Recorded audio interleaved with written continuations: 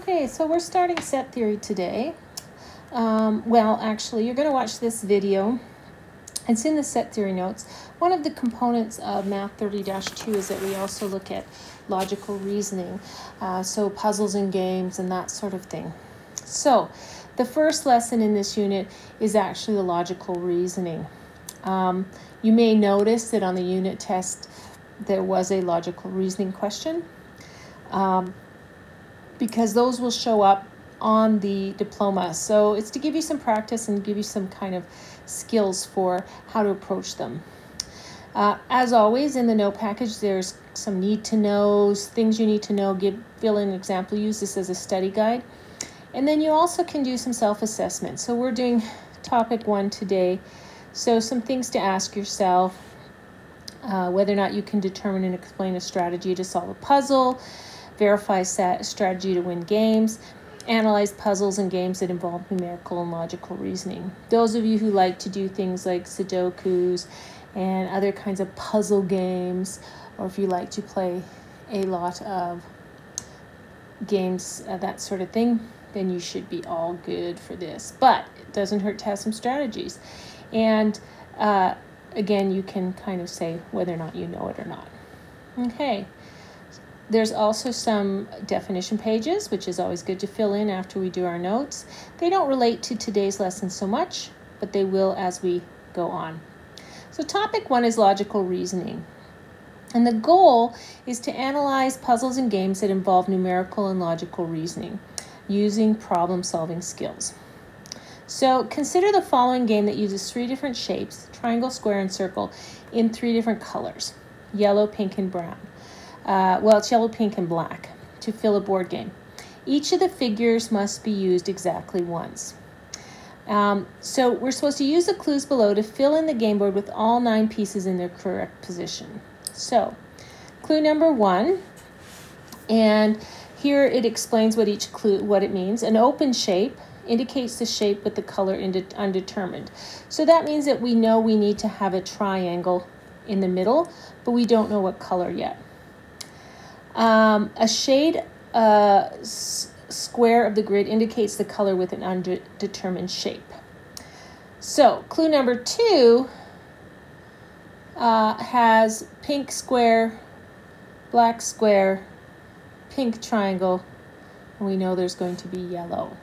Okay, so we have to fill in what we know. So we've got to complete the game board. So first, I'm going to put in what we know already. We know this black triangle, sorry.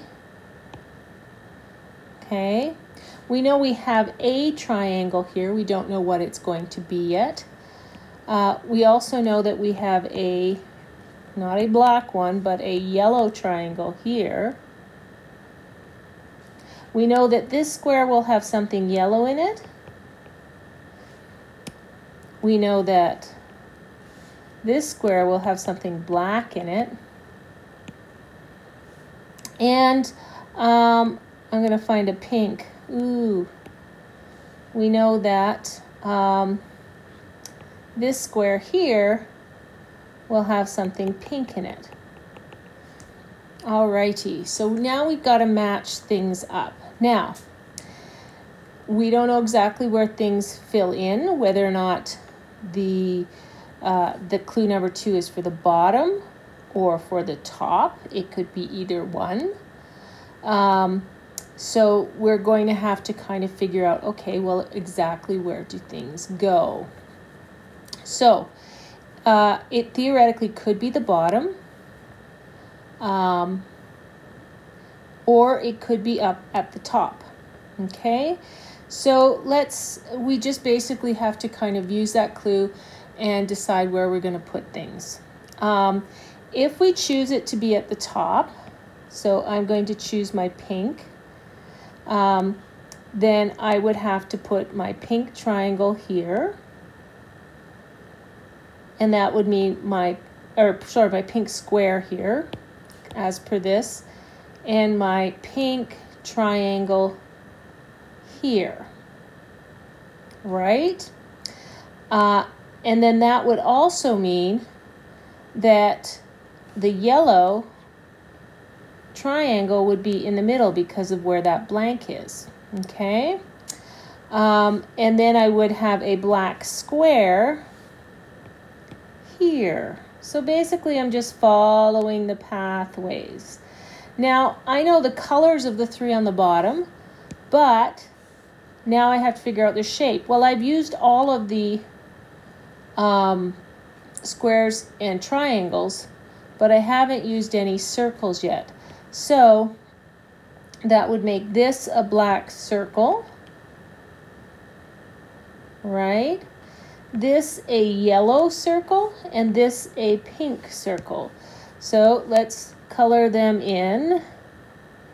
I'm going to try and do some erasing and see if I can get rid of some stuff on the outside of those circles.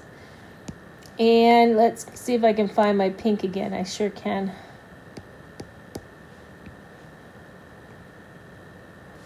And then we'll color in our pink circle there. Now there was another way we could solve this one, but this is an appropriate way based on the clues that we were given. Okay, so the idea is just taking the two clues, using those problem-solving skills to kind of fill it in. We weren't given any other limitations in terms of, oh, you can't have two triangles or two squares in the same room. We just were told that we have to use each shape once and each color the 3 times that match up with the shape. So just using the clues to solve the problem. Now, there's lots of different ways that we can solve puzzles. I don't know about you guys, but I am a big puzzle fan. I love doing puzzles. My problem when I go to teachers convention and I go to math sessions and they give us new like math games online is then I go home and I spend 3 hours doing like Sudokus or similar kinds of puzzle solvings. I love them. My brain just really likes them. And you can start with easy ones, right? And work up to harder ones. You don't jump into Sudoku extra hard. You start with easy, you move up, right? And as you do that, you get more skills. Now, there's lots of strategies that you can use. Many you do unconsciously, and they're legitimate. Things like guess and check. So I'm just going to turn my pen on. Ooh, it's that nice pink. So guessing and check. So I always like to have a pencil when I'm doing my logic puzzles. I don't start them necessarily in pen. I can start them in pencil. I can write little question marks instead of like, yes, this is definitely the answer. And then I can check it. You can look for patterns. Patterns come up in games all the time. And try looking for patterns. You can eliminate wrong answers, so cross out the things that don't work. Simplifying problems, working backwards. Working backwards is always a good way as well. And you can develop alternate approaches. There's not necessarily one right way. The neat thing about some puzzles is that your brain may approach it differently than mine. And actually, when 2 people work on a problem, it sometimes goes a lot faster. I don't know if you guys do escape rooms, but that's why it's really cool to have a team because different people will see things differently. My husband and son do escape rooms. They've got friends that they go with, and the 15-year-olds actually come up with different things than the adults, and both contribute to it because they see things differently. So, developing different approaches is a really kind of neat thing. We can also use manipulatives. If we were in a real classroom, we might do actually some breakouts, but I'm going to look and see if I can get a similar thing for an online breakout for puzzles, but I haven't found a good one yet. Okay? All right, so some examples. The goal of a 2-player game is to create a line of 4 adjacent squares using the same letter. To play, each player takes turns placing their first initial somewhere on the grid 6x6. This is a game you might have played in the car driving. Margaret and Gerda have started playing this game as shown on the grid below. It's Margaret's turn, and she determines she can win by placing the letter M in what row. Now, my strategy for approaching this is to actually, I am going to color code things. So Margaret, I'm going to highlight all of hers pink, because sometimes when we look at it differently than the letter, we look at the color, it might help us see a pattern. And remember, they need to get a line of 4 adjacent squares, okay, using the same letter. So let's highlight Gerda in green. It's very Christmassy, right? So Margaret has done this neat thing where she has lined up 2 things here and 2 things there. If she puts a third one here, then Gerda could only block one of her avenues, because Gerda would have to block this one and this one. So she's kind of done that neat thing where she's made it, it's like when you play X's and O's and you kind of get the correct thing. So Margaret's strategy by putting the 2 there and the 2 there is that she can now have this as her option to make sure that she can win in the next move, because Gerda can only block her in one of those 2 places. So she can guarantee a win by placing a letter in row 4, column 2. The color coding helps, depends on how you visualize things, but it's really looking for those patterns. Oops. Alrighty. Example number 2. In the game Hoppers, this object is to have only the red frog left on a lily pad. The rules are the frogs may hop in any directions indicated by the lines between the lily pads. You may only move by jumping over a frog on an adjacent lily pad and landing on the next lily pad. When a frog is jumped over, just like in checkers, it's removed from the pond. On each turn, any one of the frogs may be moved as long as the above rules are followed. To win, you must have the red frog as the only remaining frog in the pond. Okay, so you can hop in any direction. You may move only by jumping over a frog on a adjacent lily pad and landing on the next lily pad. So when you do this, so this frog could jump here and this would remove this frog here. Once you do that though, you kind of leave yourself in a lurch, because then you've got 3 frogs in a row.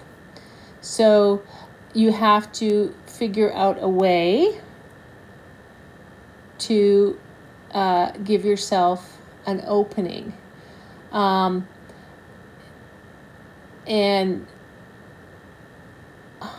I'm trying to watch this game to kind of see exactly what you could do.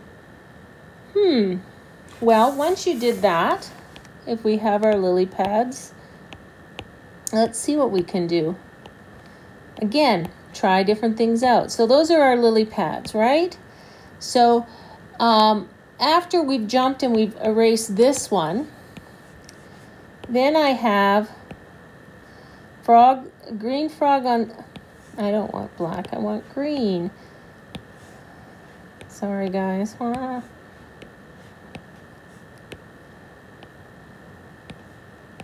So I've got a green frog here, a green frog here, and I jumped a green frog to this one, right?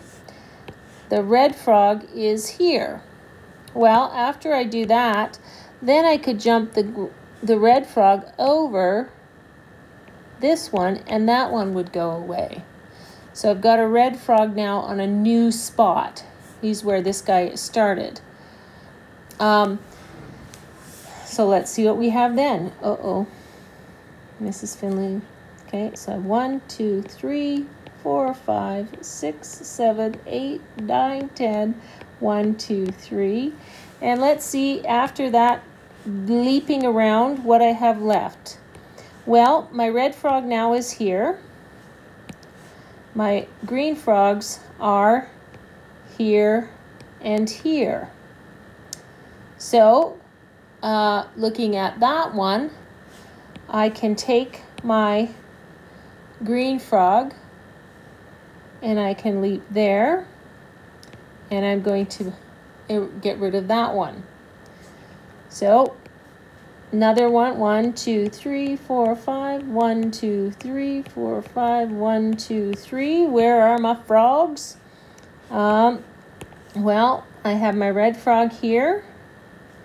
My green frog, I only have one left, is now here. So all I have to do is take my red frog, jump it over here. And that gets rid of the green frog, and I'm left with a red frog. There's different patterns you can try. The whole idea is that you want to have the red frog left, and you want to be able to do those jumps, each jump. It's a game, it's a puzzle. Try it out, try different things. So what strategy could you use to help you win this game? You could try different strategies.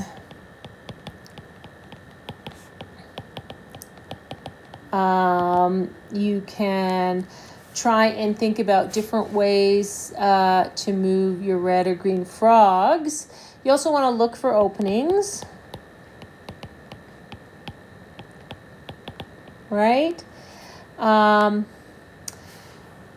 In terms of planning ahead, that whole idea of working backwards. If you think about the logic puzzle that was on the unit test that you just wrote, the one about the popsicle sticks, the way I solve it is by working backwards.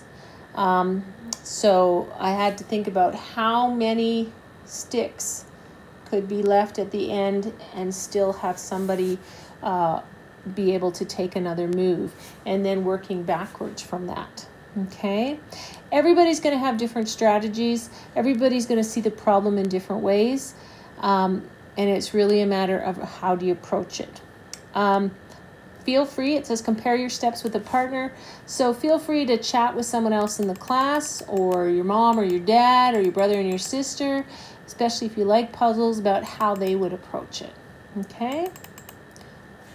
All right, next one. Correct errors in a puzzle. The goal of a particular puzzle is to fill the circles in a grid with the letters A, B, C, and D, so that no letters are repeated in any row, column, or set of connected circles. The 3 entries in the gray circles were given to start the puzzle. Jerome had already completed 3 entries shown in the white circle, but he made an error. Okay?